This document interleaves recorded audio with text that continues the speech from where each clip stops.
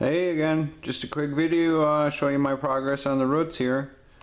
Basically when I finish one off, I do the plastic wrap thing to the other ones to keep it out of the way when I'm going to work on the new one. And the first thing I'm going to do is pull out my under wires and get them out, and then lay down the over wires on top of them. And once I get all the wires sorted out, I tape the excess ones off to the other bunch, so I got enough room here to work on the one that I'm doing.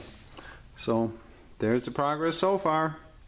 I kinda just get the roots started and work my way all the way around the trunk, and they're not perfectly tight at first. Once I start breaking them up into sub branches and stuff, that's when I really tighten them up super tight.